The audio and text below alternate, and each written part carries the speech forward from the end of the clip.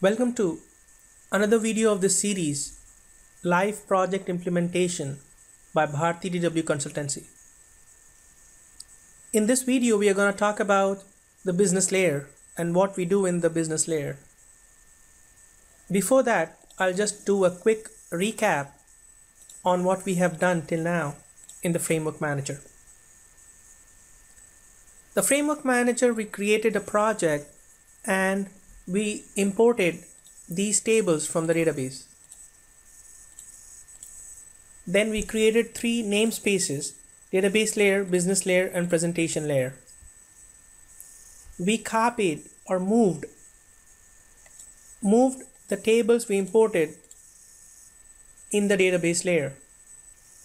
We then did the usage property for every column, setting it as identifier, attribute, or a fact, depending on the nature of the column.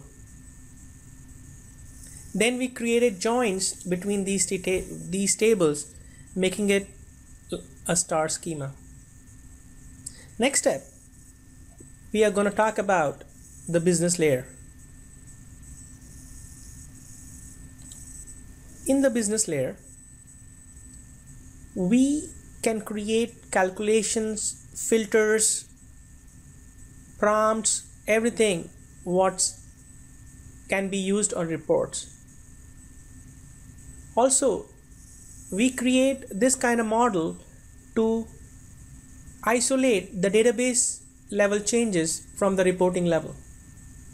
The business layer is the connector between the tables what we have in the database and the objects we use in the report studio or any other studio for reporting.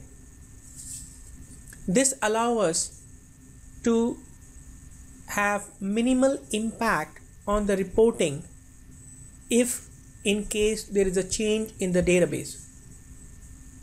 We'll talk about that very soon. Coming back to what we were discussing on the business layer, we are going to create model query subject. Right click business layer and create query subject. Show it to you again. Right click, create query subject. There are three types of query subject possible: model, data source, and stored proc. Model query subject is what we create only in Cognos. You can see them as a view or a very analogous to a view in the database. A view is nothing but a set of SQL statements on the table which are stored in the database. The model query subject is also same or in the same lines, build the query subject based on the data that exists in the model. This data means the metadata. So I'm going to build or create a model query subject. I'm going to create a model query subject for customers. So I'm going to say customers. That's about it. Click on OK. Please remember that every object in the business layer should be referring the database layer objects. So I'll open the database layer. This is for the customers. So I'm going to go to the dcust table. The question is, do I need customer ID for my reporting? Probably not, because this is a surrogate key created by ETLs, the extract, transform, and load mechanism. So we don't need it. We need customer code, maybe yes. Name, city, country, type, and date of birth. Drag it and drop it onto the right side.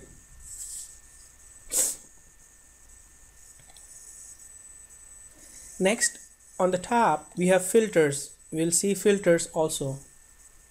Determinants, we'll talk about it later. Test and query information. Clicking on Query Information tab and then clicking on Test Sample, it's going to give me the query it's going to generate for this query subject customers. So this is the query. You can see that customer ID is not included. And I'll go to Test, click on Test Sample, and you can see the data is being pulled. Click on OK, and you have the customers. But in the reporting world, nobody is gonna understand CST_CD. So we are gonna give them some business names. I'm gonna select every column like this, or I can do one column at a time.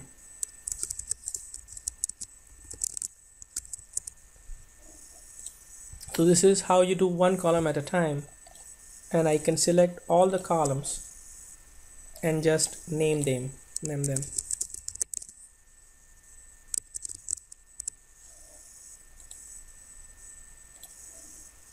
So I've named all the columns, gave them business names. We can do the same for products. Right click, create query subject. I'm gonna say product.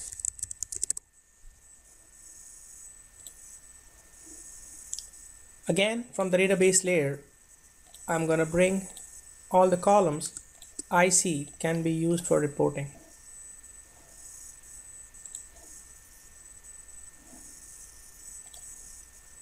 And I'm gonna rename all the columns.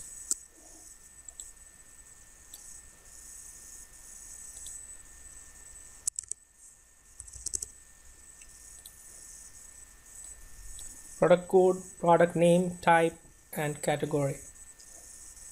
Next, I'm going to create sales information.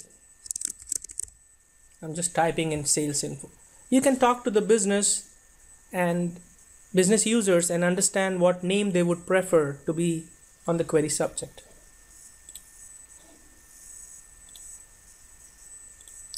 I'm going to not include any of these IDs, but I'm going to include the date sale, date proc or processed. I'm not including the IDs, unit cost, unit price, and quantity. Oops, that was my bad. So date sale, date proc, unit cost, unit price, and quantity. I just drag and drop it on the right side.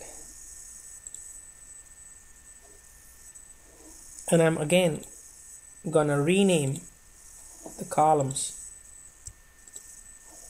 So I've renamed all the columns as sales date, process date, unit cost, unit price, and quantity. So in the next video, I'm going to show you how I'm going to create a presentation layer and then create a package. We come back to the model again and add some calculations.